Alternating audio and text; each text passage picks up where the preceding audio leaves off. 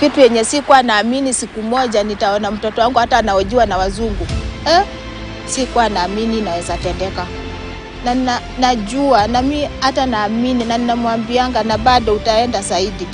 Hata utapita Serena one day. Mahali Serena alifika utakuta uko mbele zaidi. Bora tu unajiamini, unatoa maringo, yani pride, unakuwa tu discipline. Last week on the show, we brought you the story of Angella Okutoyi, the first Kenyan girl to win the Grand Slam title in the Wimbledon. Today, we continue with her inspirational story. Hello and welcome to Traktion. My name is Pasil Telewa, and today on the show, we focus so much more from the grandmother's side of the story as we listen to how it has been for her raising Angella Okutoyi and her sister. Enjoy.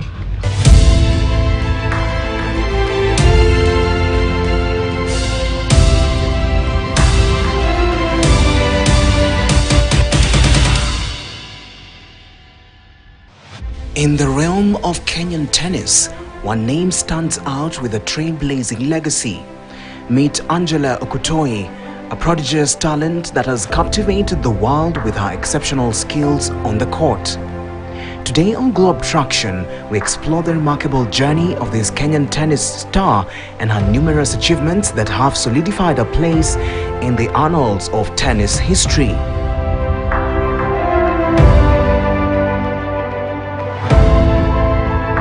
Born on January 29, 2004, Angella Okutoyi has carved a path of triumph as a professional tennis player from Kenya.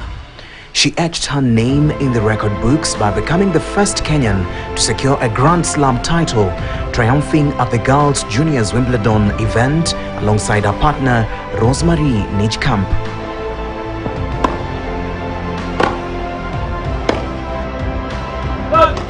Game and first set.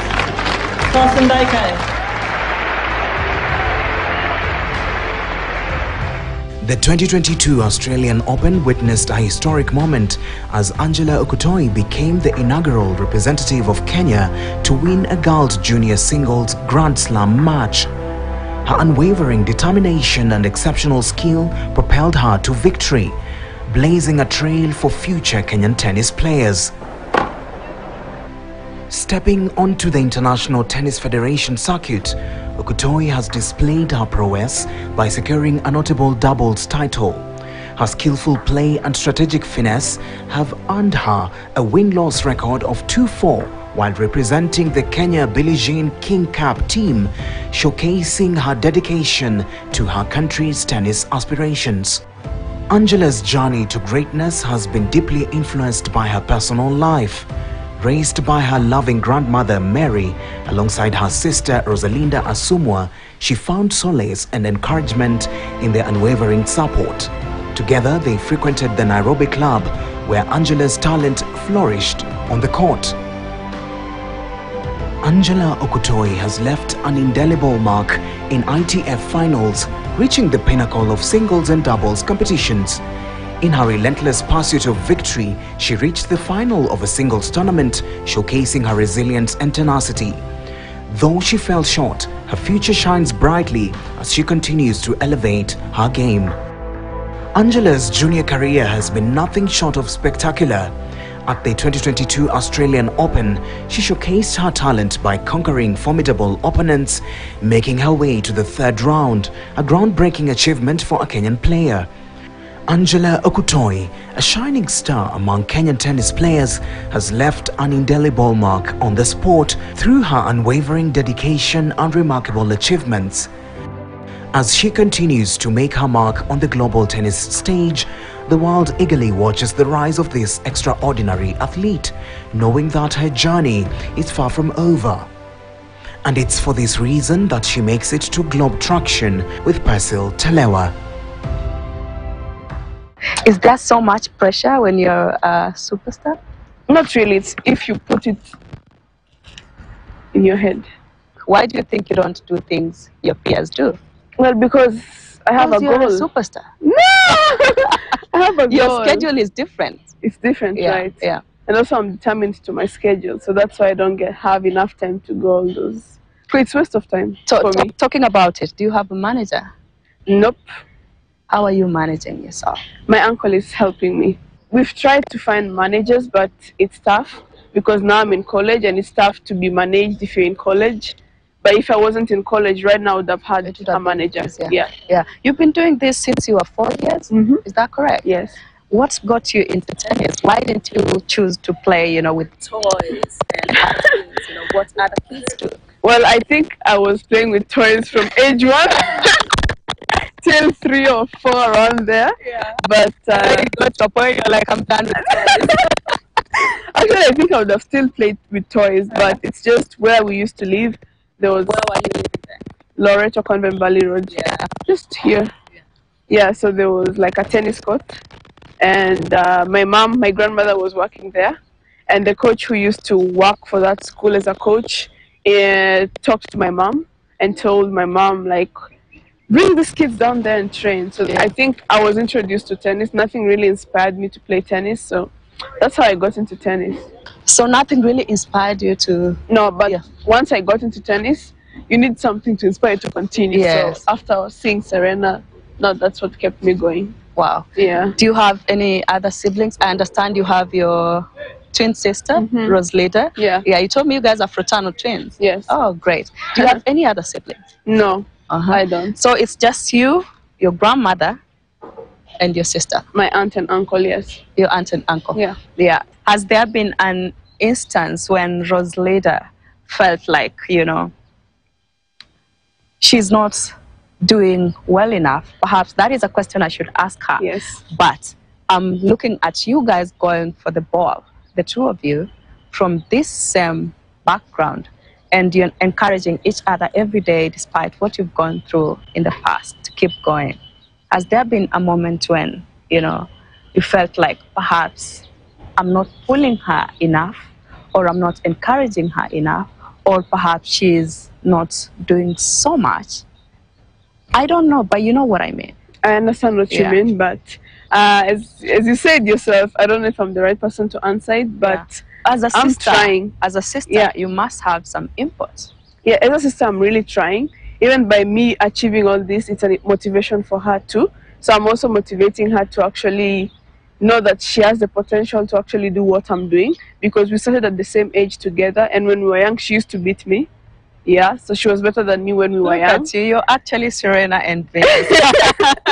Yeah, she used to be beating me when we were young, so I don't know what's changed, but I always encourage her, like, to keep working hard and to just believe in herself that she can also be better than me.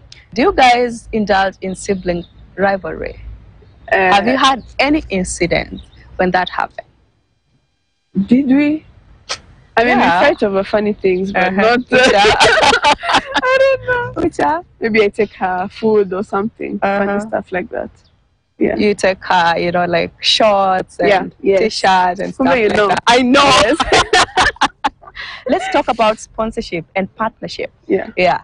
Do you have any particular, you know, brand that growing up that was, oh my gosh, I want to associate with that? Because we see people, we see sportsmen and sportswomen, you know, having all these collaboration and partnership and sponsorship with different, you know, sporting companies.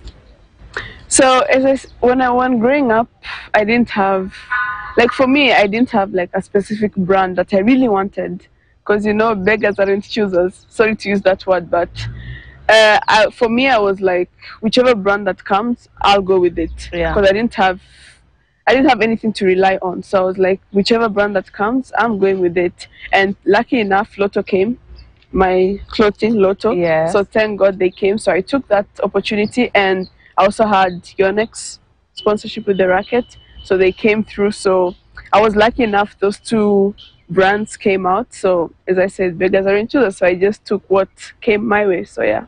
What has been the setback for you, besides the fact that financing, you know, your sport, which is supposed to be like a job?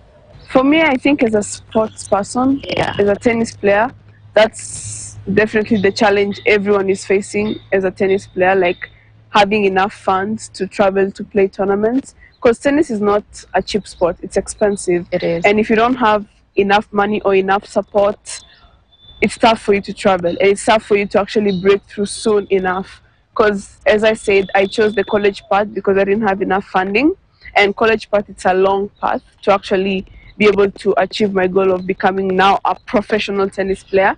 That's why I chose that path, because I knew college would still help me. Like, I will play for them, but they will still, like, after the college term, they'll still pay for me some tournaments, like maybe 7 or 6 So you'll tournaments. be able to still take part in Yeah. the sport, yeah. But 8, 7 or 6 is not enough tournaments for you to, like, break through. How Or many do you need to break through?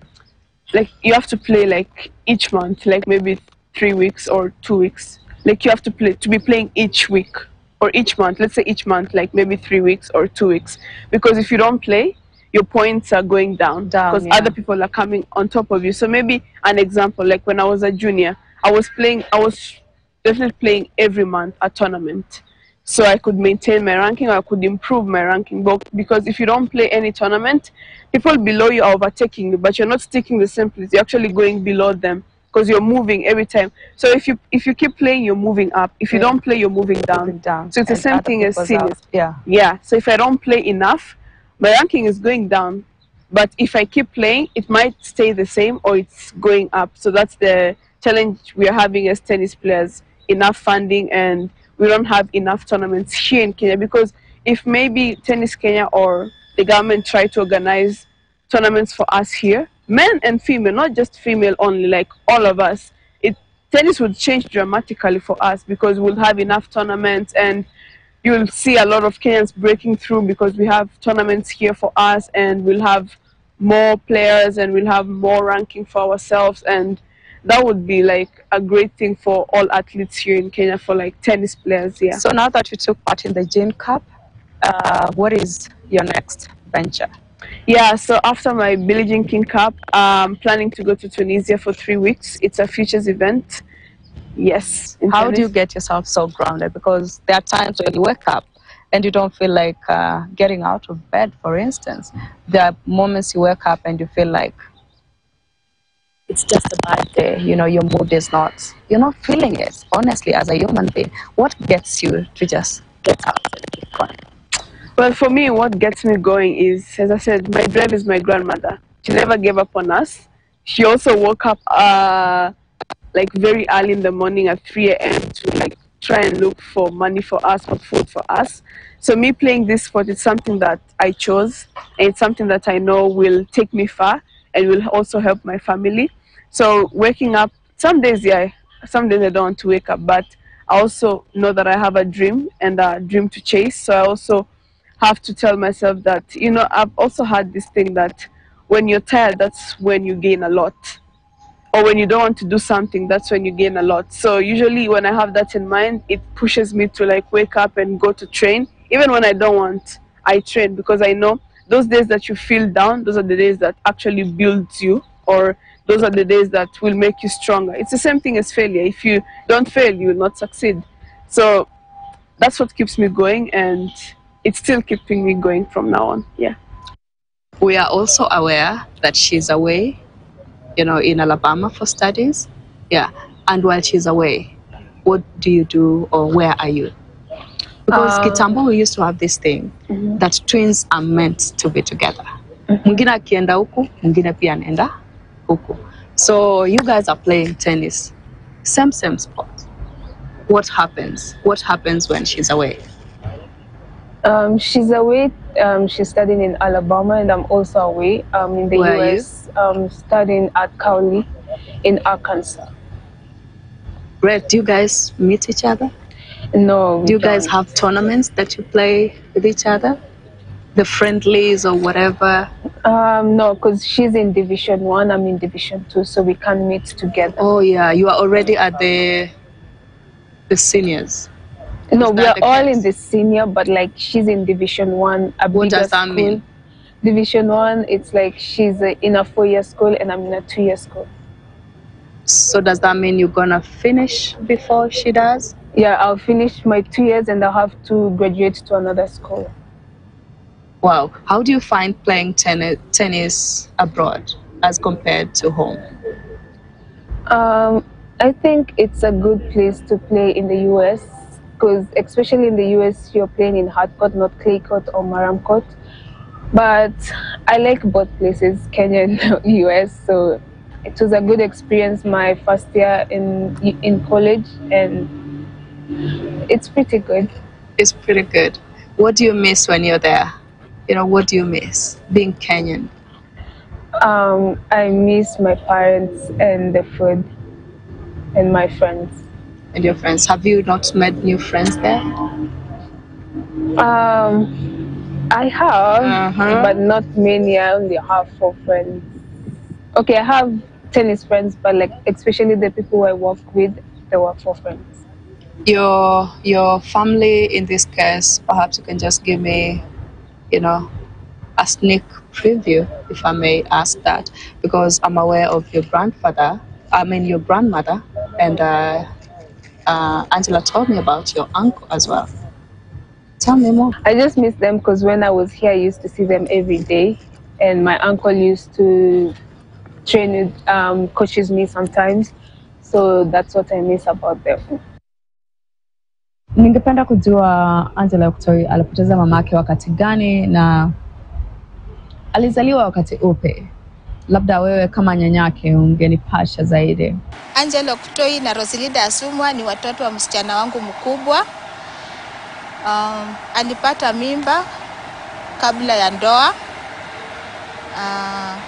Alafu akaenda Pumwani, kafanywa operation, lakini ikaenda vibaya. From there akapelekwa Kenyatta ICU kwenda kumwangalia, tukapata alihaga. So kutoka hapo ikawa ni kuanza kutafuta Angella na Rosie, hawa mapacha. Tukarudi Pumwani tukawatafuta, tukawapata. So kutoka hapo nikawachukua, nikaanza kuishi nao. Na before wakae na mimi sana, plan ikatokea waende children's home. Wakaenda huko, wakakaa miezi 3, nikaona huko watapotea, nikaenda kuchukua, nikarudi nao nyumbani. So kutoka hapo nimewalea mpaka saa hii mnamuona Angella na Rosie wakiwa hivi. Umekuwa kama ni wewe mzazi wake wa kwanza wa Angella. Nieleze changamoto zipi umepitia, kumwelekeza Angella wakati anapokuwa kama mtu mzima. Challenges ziko nyingi. Unajua watoto mapacha kulea si kazi rahisi. Huyu analia, unataka upatie huyu maziwa, huyu anataka, yani ilikuwa kazi ngumu sana. Lakini kitu ya kwanza muhimu nashukuru Loreto Sisters kwa sababu walinipa kazi. Hiyo kazi imenisaidia sana, ndio imewalea. Yani unajua pesa pia itoshangi. Ile kidogo unapata mahitaji na kwa mengi, unapambana huku na huku. Matatizo yalikuwa mengi, lakini kwa yote tulipambana tu mpaka mahali wamefika. Na besides that, ningependa pia kujua kama mzazi wa kwanza wa Angella alianza kucheza tennis wakati upi? Ndio wafikie tennis ilikuwa safari ngumu sana. Wajua kulea watoto mapacha si kazi rahisi, ni ngumu. Lakini nilijaribu vile ninaweza, niliwalea. Walipofika miaka 4, Coach Joe alikuwa anawapata wamekaa nje wanacheza pale kwa kiwanja. Akasema, "Nyinyi si mnaweza kuja huku mkashika racket hivi hivi." So Coach Joe akaniuliza, nikamwambia hiyo ni ukweli, badala wakae bure, wacha waende huko. Hivyo ndio walianza tu kujifunza kidogo kidogo na Coach Joe. Wakati walikuwa wanaendelea hivyo, wamekuwa wakienda matournament, wanarudi Coach Joe wanaenda naye Mombasa, Nakuru, wapi. Lakini ikafika wakati Angella na Rosie walikuwa wanaenda matournament, but Angella alikuwa juu kiasi. Yani kwa tournament alikuwa ana perform. Ndio ITF Center Mr. Thierry akasema Angella anaweza ingia kwa center, because alienda Nairobi club akafanywa majaribio, lakini ikaonekana baada ya mdogo, alikuwa 9 years. Alipofika miaka 10 ndio alipoenda Burundi. Na nini haswa kinakufanya uwe na pride kama mzazi kumhusu mtoto huyu? kitu yenye sikuwa naamini siku moja nitaona mtoto wangu hata anaojiwa na wazungu. Sikuwa naamini inaweza tendeka. Na najua na mimi hata naamini na ninamwambianga na bado utaenda zaidi. Hata utapita Serena one day. Mahali Serena alifika utakuta uko mbele zaidi. Bora tu unajiamini, unatoa maringo, yani pride, unakuwa tu discipline. Namwambianga aweke Mungu mbele. Na mahali Angela amefika, yani anafanya tunaojiwa tu kwa tunajua siku moja tutaonekana kwa TV. Hii tu ndio maajabu ya Musa. Hii ni maajabu. Na ninamuombea walai, namuombea Mungu. Angela amefanya yani tutainuka, naamini na tutainuka. Angela amefanya tunajulikana. Tuko na fridge, tuko na kitu yenye tungekuwa nayo, tuko na washing machine, hatujawahi fungua, we don't know how to use it, lakini iko. Mtoto wangu aliniambia hiyo wacha tu, utafungua saa ile uko na nyumba mama. Na utakuwa unafua mara 3 kwa wiki. Wacha ikae hapo. Wacha nicheze. Mama utafurahi. Huyu hivyo ndiye ananiambianga. Utafurahi. Hii maisha unakaa hapa hivi. Hiyo utakaa. Na mimi napiga magoti chini na mwambia na Mungu akusikie. Aliye juu. Oh grandma, asante sana kujumuika na sisi na asante sana kunijuza yale ambayo sikujua kumhusu mtoto huyu. Thank you so much for making time for us. Angella Okutoyi's story is more of resilience and never giving up on ambition. And I hope that was inspirational to you. Many thanks for watching the show today. Join us again every Saturday at 8:30 p.m. Kenyan time only on KTN News. And if you have a story you'd like to share with us, please don't hesitate. Write to us through globetraction@standardmedia.co.ke or DM us on our social media platforms at globetraction or at KTN News KE. You can also tap that follow button to me on my social media platforms at Pasil Telewa on Facebook, Instagram, Twitter, YouTube and TikTok for more stories. But until then, I hope to catch up with you again, same time, same place. Bye-bye for now.